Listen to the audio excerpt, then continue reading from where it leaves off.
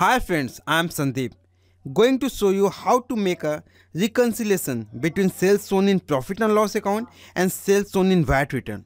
As you all know, sales in profit and loss account is different from the sales shown in VAT return just because in profit and loss account, sales is exclusive of duty and taxes. It does not contain any duty and taxes or expenses, whereas in VAT return, sales includes duty and taxes and expenses. So at the time of preparing VAT audit, you have to prepare a reconciliation statement between sales in profit and loss account and sales shown in VAT return. Let me show you how can you do that. I have a sales register exported from Tally. Date, party names, basic sales. Here in VAT column you will see some of the sales are blank. These are the export sale. We don't charge VAT on export sale. That's why these are blank. Simply click on any sales, then go to insert tab and here select pivot table. Click new worksheet in order to generate a new report in new worksheet. Here click date, then click basic sale because I want to know the basic sale as per profit and loss account. Select basic excise duty because these are included in VAT return, so I have selected this. Click this. Now drag and drop this straight outward in value column because I want to know the total of it. Simply keep the cursor over here and click the left button of mouse.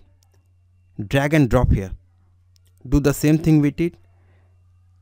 Left button of mouse, drag and drop here. Now you have got the summarized report of this. Double click on this column and here select sum because I want the total of it, so I have selected this. Okay, do the same thing with it. Double click on it, click sums. Okay, now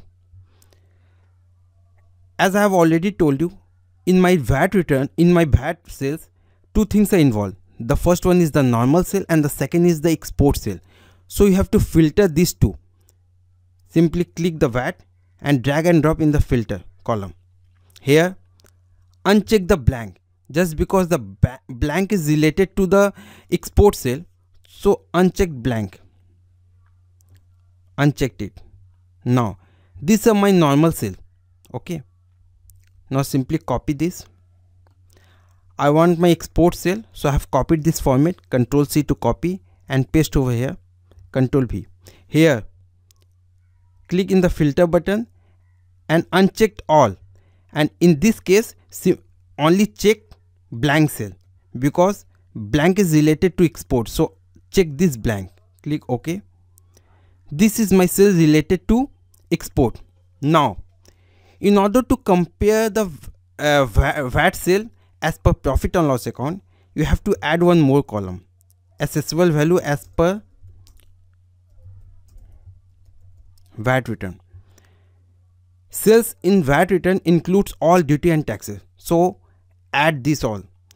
These are the basic sale, these are the duty, service. Add these things, add it. These are the sale as per VAT return. It will auto filter it.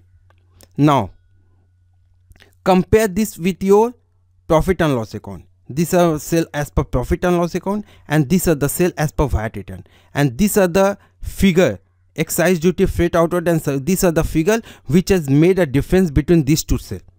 Thank you.